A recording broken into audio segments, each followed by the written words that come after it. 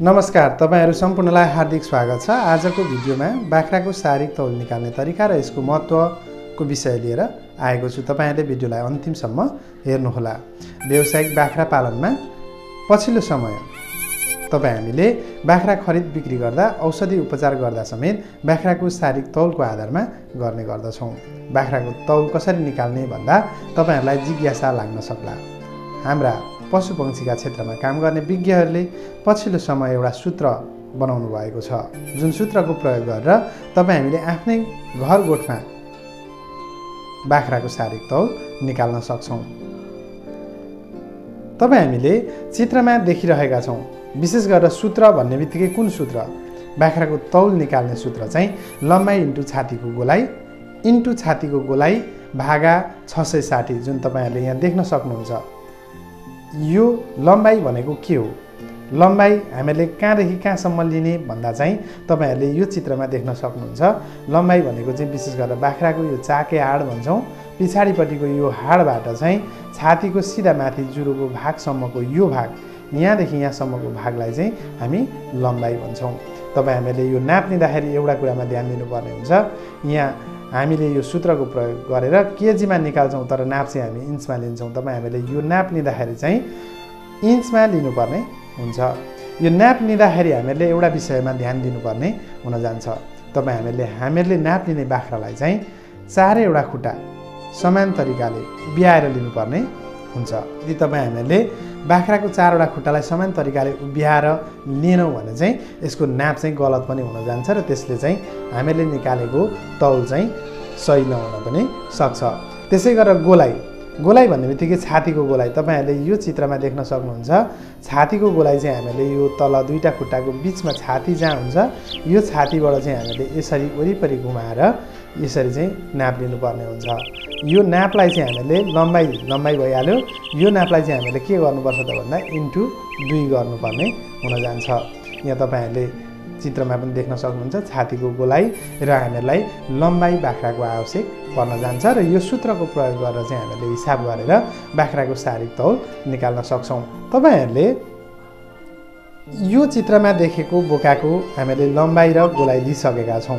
यसको लम्बाई 36 इन्च आइसकेको छ। हेर्नु होला, यो लम्बाई चाहिँ 36 इन्चमा छ।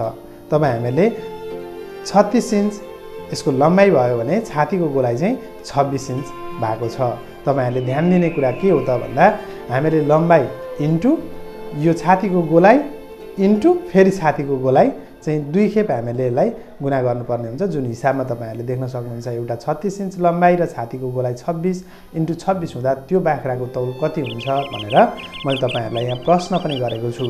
तपाईहरुले यो प्रत्यक्ष तपाईहरुको बाख्राको नाप लिएर पनि यो हिसाब गर्न सक्नुहुनेछ। सूत्र लम्बाई इन्टु गोलाइ भागा 660 गर्यौं भने चाहिँ हामीले त्यो बाख्राको शारीरिक तौल चाहिँ केजीमा निकाल्न सक्छौं। यहाँ तपाईहरुले चित्रमा देख्नु भएको छ 36 लम्बाई छ, 26 गोलाइ छ इन्टु 26 भागा 660। हामीले 36 इन्टु 26 गर्दा 24336 भागा 660 गर्दा चाहिँ यहाँ तल तपाईहरुले देख्न सक्नुहुन्छ 36.87 केजी चाहिँ त्यो बाख्राको तौल आएको छ। हामीले यसरी बाख्राको चाहिँ शारीरिक तौल निकाल्न सक्छौं। बाख्राको शारीरिक तौल लिँदै गर्दा यो चाहिँ कति महत्त्वपूर्ण छ भन्ने विषयवस्तु चाहिँ जान्न आवश्यक पनि छ। तपाईहरुलाई म एउटा उदाहरण दिन चाहन्छु। तपाईले एउटा माउ बाख्रा पाल्नु भएको छ, त्यसका पाठापाठीहरू जन्मिसके पछाडि 6 महिना 7 महिनाका पाठापाठीहरूलाई जुकाको दबाई खुवाउनु पर्यो। तपाईहरुले सामान्यतया पशु चिकित्सक अथवा पशु स्वास्थ्य प्राविधिक अथवा भेटनरी औषधालयमा गएर औषधि माग्दै गर्दा सबैभन्दा सुरुमा तपाईलाई चाहिँ पशु स्वास्थ्य प्राविधिकहरूले सोध्ने भनेको तपाईको बाख्राका पाठाहरू कति महिनाका भए। सँगसँगै तपाईहरुलाई लगभग अन्दाजमा चाहिँ तपाईको बाख्राको पाठो कति केजी सम्मको होला, कत्रो छ भनेर उहाँहरूले 2-4 चोटिसम्म सोध्ने गर्नुहुन्छ। अब तपाईहरुलाई म एउटा उदाहरण अर्को जोड्न चाहन्छु। तपाईसँग भएको बाख्राको पाठो चाहिँ कुनै एउटा क्रस ब्रिडिङ उन्नत जातको चाहिँ ब्रिडिङ छ भने तपाईको बाख्राको तौल कुनैको 20-25 केजी हुन सक्छ, कुनैको 8-10 केजी हुन सक्छ। उमेर चाहिँ के हुन सक्छ? एउटै हुन सक्छ। भनेपछि त्यो 5-7 केजीको बाख्रालाई र 25-26 केजीको बाख्रालाई खुवाउने औषधिको मात्रा अथवा डोज त्यो नि के हुन्छ त भन्दा फरक हुन सक्छ र तपाईँ हामीले यदि उमेरका आधारमा दबाई खुवायौँ भने चाहिँ ती दुवै बाख्राका पाठाहरूलाई एउटै औषधि चलाउनु पर्ने हुन सक्छ र सानोलाई काम गर्ने र ठुलोलाई काम नगर्ने पनि हुन सक्छ। त्यसरी नै बिरामी हुँदा पनि हामीले शारीरिक तौलका आधारमा शारीरिक संरचनाका आधारमा चाहिँ औषधिको मात्राहरू प्रयोग गर्नका लागि पनि बाख्राहरूको चाहिँ शारीरिक तौल जिउँदो शारीरिक तौल चाहिँ जान्न आवश्यक रहन्छ।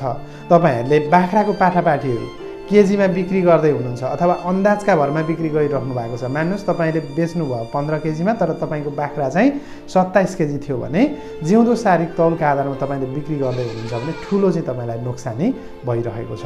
यो सूत्रलाई तपाईँहरूले व्यवहारिक हिसाबले आफूले प्रयोगात्मक हिसाबले गरेर हेरेर यो सूत्रलाई प्रयोग गर्नुभयो भने चाहिँ तपाईँहरूले सस्तो मूल्यमा बेचिरहेको बाख्राका पाठापाठीहरू अथवा तपाईँहरूले औषधि उपचार गरिरहँदाखेरि वेस्टेजमा जाने खर्चहरू चाहिँ न्यूनीकरण हुन जान्छ र उद्देश्य अनुसार तपाईँले गर्न खोजेको कुरामा चाहिँ तपाईँलाई सफलता प्राप्त हुन जान्छ र तपाईँले बिक्री वितरण गर्दा बिहोरी राख्नु भएको नोक्सानीलाई चाहिँ यो सूत्रले पक्कै पनि रोक्नलाई मद्दत पुर्याउनेछ।